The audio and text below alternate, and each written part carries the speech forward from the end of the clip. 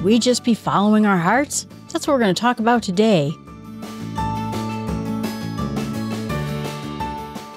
If a man would make his world large, he must always be making himself small. G.K. Chesterton. Today we're going to talk about a book that I thought was kind of interesting by Thaddeus J. called Don't Follow Your Heart, Boldly Breaking the 10 Commandments of Self-Worship. Kind of an interesting situation because I believe that we are each created with talents and skills given by God, that we should be finding ways to use those talents and skills to serve God. This whole idea that we're all special snowflakes, that we should follow our heart, it's not true. We should be following God, the things He's asked us to do, and using our gifts and talents to do it. And in the course of that, we will become fulfilled in our lives and gain the kind of life we're hoping to have. I know it's kind of interesting coming from someone who has kind of a self-help / productivity podcast. And that's why I wanted to do this podcast too. I believe we can improve our lives. We can be more effective with the gifts that God gave us. We can do actions better if we get more organized, if we get our vision, goals written down, those kinds of things. But that's not where it ends, right? It's a means to an end. And in our modern world, we look at ourselves and self-help and productivity as the end, right? And I'm just saying, this is a path towards getting to the ultimate goal of serving God, as compared to, like I said, the Western world, which is saying we should follow our heart. This book is filled with a ton of pop culture references, music, and everything else, where it's saying we should follow our hearts. We can think of a lot of songs and a lot of ways that our culture tells us to do this, where everyone tells us to do this, that we should be you, boo-boo, and we should be our own special snowflakes, and that we have these philosophers that are telling us that the best way forward is to worship ourselves, to give up on God. And you have to believe that it's kind of the next evolution, right? Let me just say that this way. The devil takes a lot of strategies to try to remove us from God. He doesn't care that you worship him. That's not the point of this. The point is you don't worship God. And it is done by self-worship. It is done by the culture saying, hey, your happiness is all that matters. You know what? You should live with your boyfriend because that's what brings you joy. That's what brings you happiness. That's the only thing that matters. Or to the extent of atheism, there is no God. There never was a God.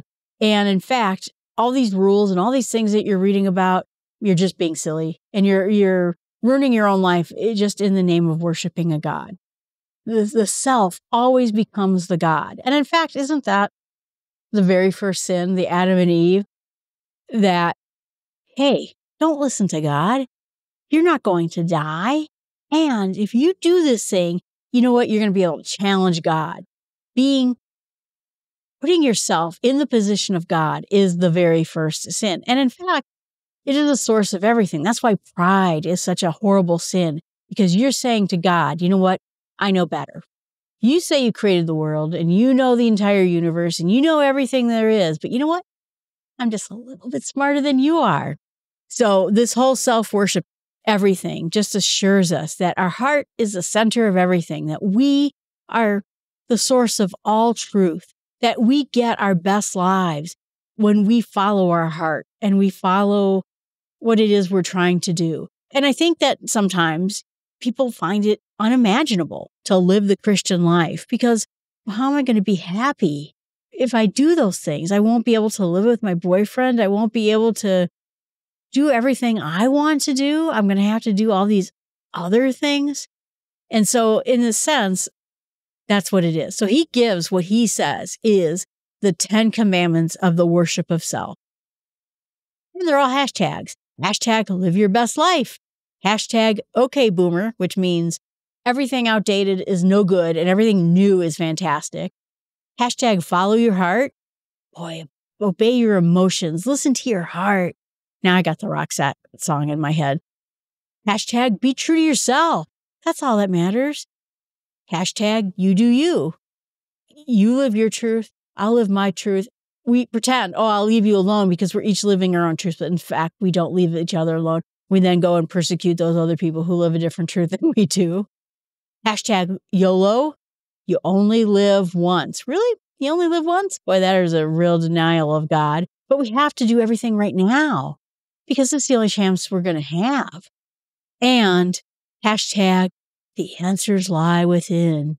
Again, I don't have to think about being a sinner or looking for God to judge my life or tell me what to do. All my answers are right here in my little heart. Hashtag be authentic, meaning true to your own identity. Hashtag live the dream. That means I'm going to go out and I'm going to do everything I want to do, regardless of what God has to say about it, regardless of what hurt it may cause other people. And then the last one, hashtag love is love. That everything, as long as we call it love, forgetting that we love because God loved us first. He is the author of love. And so he's going to understand it, know it better than anyone. He challenged Peter with agape versus phileo love. And so he says those are the 10 commandments. But he reminds us that we worship ourselves, and that's what we do. We put ourselves in the position of God. We know best. But you know what? In the end, we are not God. And if we deify ourselves, we're going to be unhappy. We think by doing these things, we're going to be the happiest we've ever been. We're going to live this fantastic life.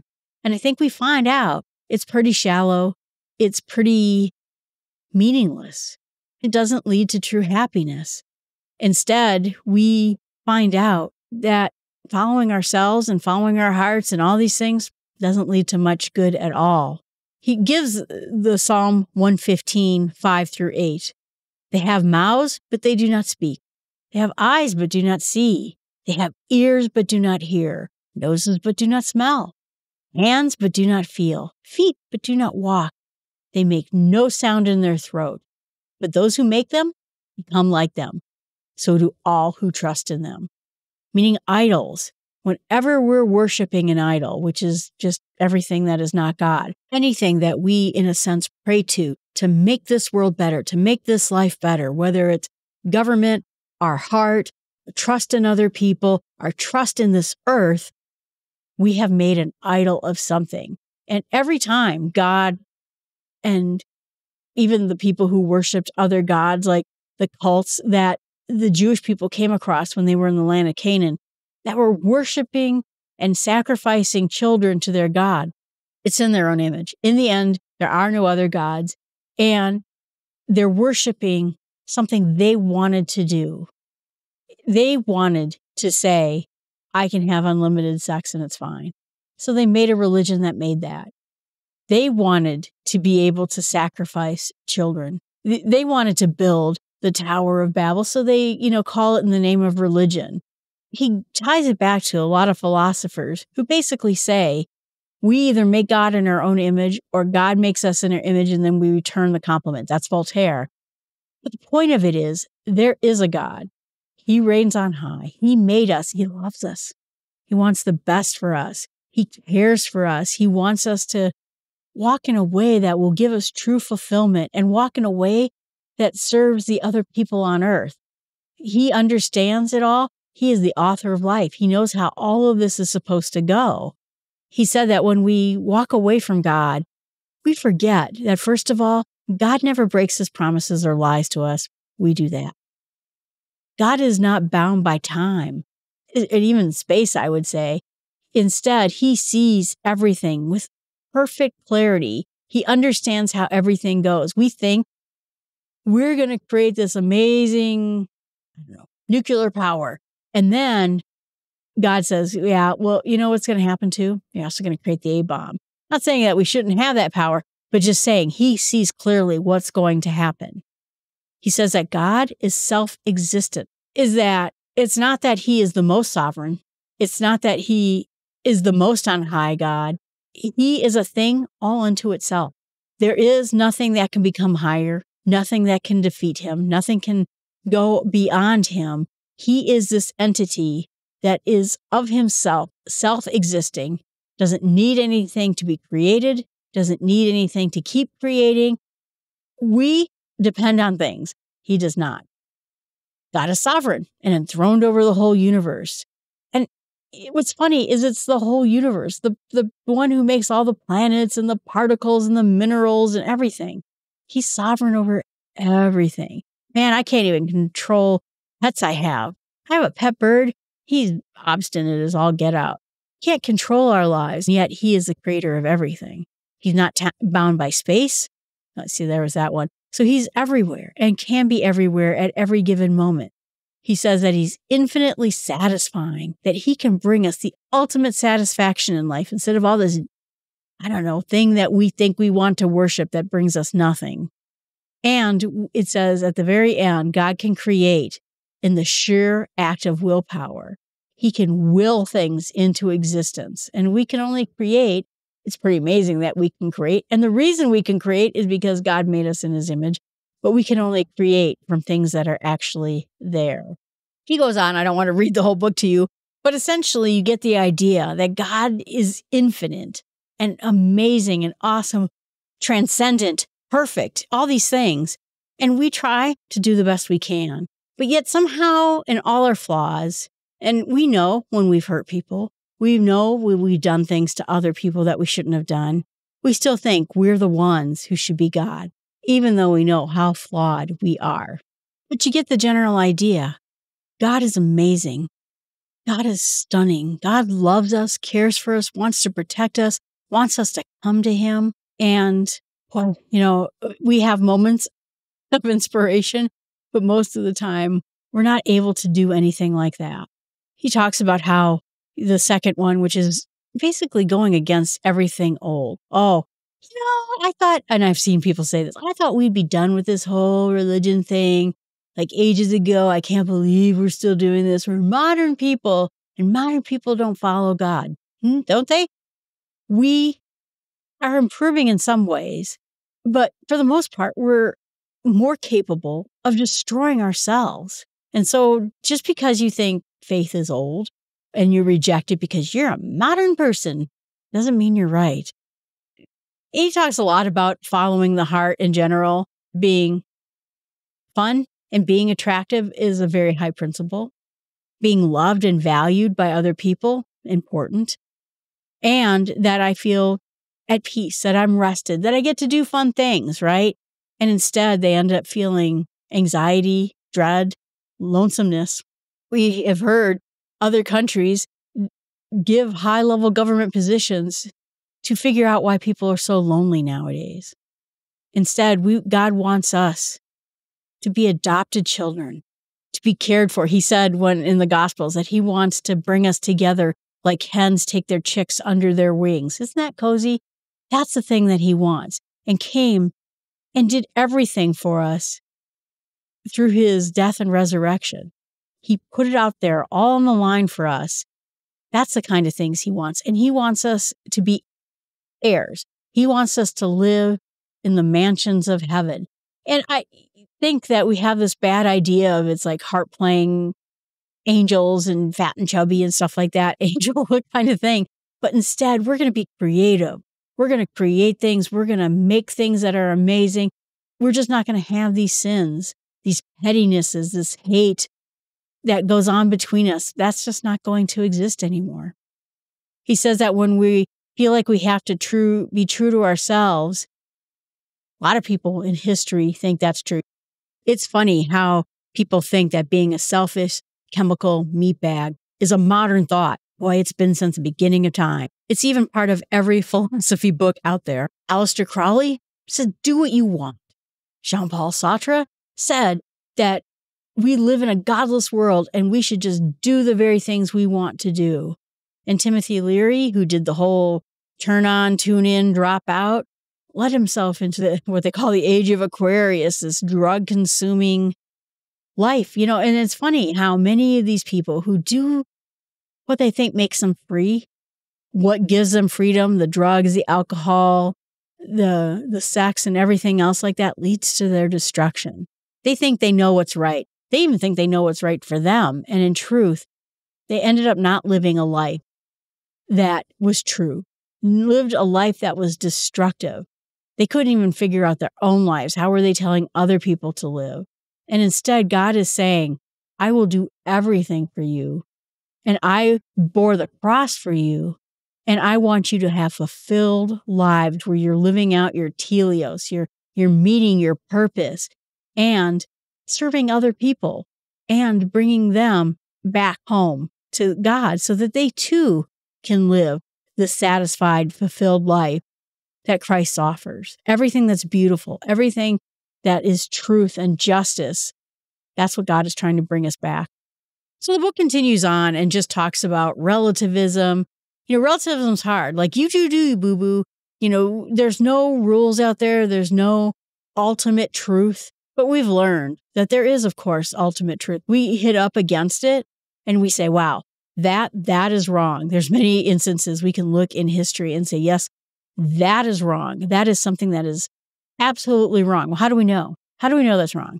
It's because we know the truth of God in there somewhere tells us it's wrong. But when we live in a world that has no wrong, it's just all self-worship. He brings up one of my favorite scenes in Lord of the Rings. And obviously, J.R. Tolkien was a Christian, a Catholic, and he wrote this passage. Frodo asked Sam, he says, what are we holding on to, Sam? Like, why do we keep fighting this stupid ring and Sauron? What are we trying to do here? Because Frodo's at the end of his rope. And Sam says that there's some good in this world, Mr. Frodo, and it's worth fighting for. Boy, I love that whole speech of Sam. But he said in the modern age, Sam would just say, well, there's no good in the world. There's no, truth. Sauron has his mission. We all have our missions. We're all doing the best we can. It's all relative. You do you, boo-boo, Sauron. No, that doesn't work at all. Thanos, he just has his own truth. He was just trying to save the environment by removing half of anyone who ever existed. That's all. It doesn't work in moral relativity. It works because we have a plumb line. We have a straight line of God telling us the rights and the wrongs. And when we go down this path that there are no rights and wrongs, there's just opinion. Or even worse, I've seen too, like we're just electrical and chemical meatbags. We're just following our intuition. So everything's okay, right? We could go throughout the whole history of what Genghis Khan did. Perfectly fine, because he was just following his own truth. If there's no right and wrong and there's no ultimate moral stance, then basically we all can just decide what is right and wrong. And we can't really blame someone when they do something horrible with that. We let emotion and the way we filter out the truth lead us. We're just going to go down this bad path. And he says there's something called cognitive-based training, which is essentially to teach yourself the proper way to react or to do things. He says the ultimate is Psalm 1. Blessed is a man who walks not in the counsel of the wicked, nor stands in the way of sinners, nor sits at the seat of scoffers, but delights in the law of the Lord. And on his law, he meditates night and day. He is like a tree planted by the stream of water that yields fruit in its season, and its leaf does not wither. In all that he does, prospers. And the wicked are not so, but they're like chaff that in the wind drives away. That's the wheat is the grain, is the fruit, is the production of a wheat, right? The chaff is just what remains on the ground. It blows away. It's not even worthwhile. He's saying that Psalm 1 is what we should focus on when we're trying to talk ourselves out of this self-love, this relativism, we have the truth in our heart. Instead, we have to trust the God at the center of everything we have. We use it in our life with our family, in our romantic life, our emotional life, our political life, our intellectual life, our life with our friends and our finances, and how we react in our job. When God in the Holy Spirit is the center that holds us all together, that's where we're going to have all those things fall into line. I see people who just, like I said, live their lives. They don't want God to be a part of it. They live with their boyfriend until they're ready to not live with their boyfriend. So their family life is entirely me-guided. Their jobs, they may cheat. They may not follow any sort of a moral standing inside their jobs. As long as they're getting ahead, that's all that matters. When they look at politics, they look at what is the politics that fits with my viewpoint, not in what would fit with what God wants in this world. I think about that all the time. My friend kind of made this comment once a long time ago. It said, religion is sort of a shortcut so you don't have to think anymore. So that you could just say, well, this is how I'm supposed to live my life. And I said, that has not been my experience. My experience has been that religion makes you have to think more. Because now I just don't think about what I want. I think about what God wants. And I hold his line of what is right and wrong to everything. He gives some comparisons to Pinocchio, who is self-defining, like what it means to be a boy, or the Little Mermaid about how she wants to live her dream and be outside the sea, making her own life.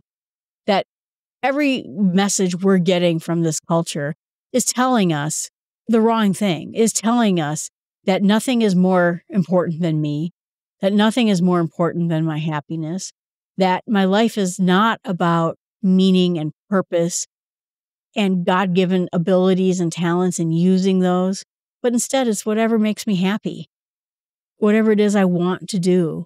But he says that, you know what? The celebrities of the Bible are saying, the Lord your God will circumcise your heart so you will love him and live. That Jesus says, may the love with which you loved me be in them. Jesus talking to God the Father, for you loved me, Father, before the world's foundation. Or Paul saying, may God cause you to increase and abound in love. John, dear brothers, let us love one another because love comes from God. So essentially, instead of focusing in on ourselves, we're going to focus in on everybody else. And we're going to focus on God and love, not love of the self, but love of God and his creation. And because God loved us first, we can love other people. So he gives in the very end these new 10 commandments that are how we're going to change our self-focused lives. And we're going to listen to St. Paul and St. Peter, St. Mark, instead of St. Disney and all the other things that we hear. Because all these things that we have in life is self-destructive, robs us of awe, joy, love, makes us feel shallow in the end, strips us of credibility, makes us arrogant, impossibly dull, he says, creates all the problems we're going to have in life. Like I said, my father felt free from religion because he was a smart man who knew better than all those weirdos who believed in religion. And he was a slave to his own ill passions, the drinking and among many other things. He was not free at all, but instead enslaved to his own life. So he said in the end, if we have awe for the Bible, if we reject the devil and all his works, if we follow God's heart instead of our own heart or before our own heart, if we rebel against self-worship, if we have the courage to champion the good, true things that God presents to us instead of these ugly, evil, falsehood age, if we try to seek God's kingdom, which is full of adventures and challenges instead of just wandering around on the flatlands, he says, with our own subjectivity. We look to God's word instead of looking within.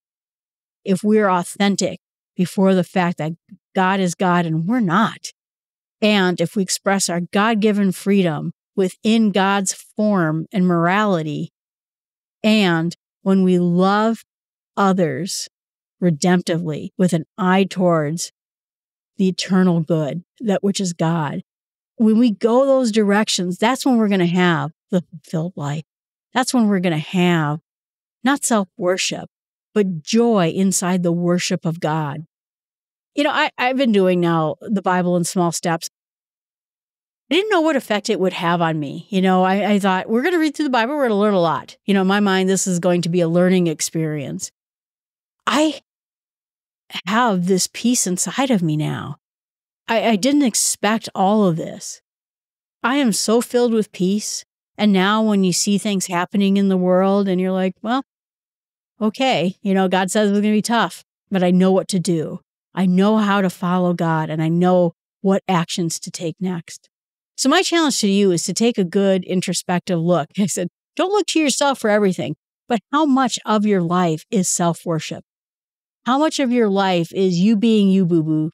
How much of your own life is listening to your own dreams, your own will, your own everything? And how much of it is looking towards God and trying to find that peace that suppresses all understanding? Because God is going to keep our hearts and minds, right? God is going to show us love, not just for Him, but for each other. They do a really good analysis of how much of the things you're doing are looking too much at the self. I know my things. I had a very chaotic childhood. My life was just a mess, right? I spent my entire, 20s piecing my life together, getting the things I wanted in my life. I wanted to have a house. I have a house. I wanted to get a dog. I got a dog. I want to be able to retire at a time. I've been working on my retirement. But how much of the peace I have in my life is because I have designated what I decided is going to give me peace instead of looking at God, who is going to give me the real peace. All of this could go away tomorrow. The real peace is going to come from Jesus and living the life He has asked us to live. All right, everyone, thanks so much. This is a deep message, right? I appreciate you listening. If you have anything to say to me, please go ahead and email me at jill@smallstepswithgod.com. I'd love to hear your thoughts on this particular thing. And I hope it helped in comparison the God-centered life versus the self-centered life.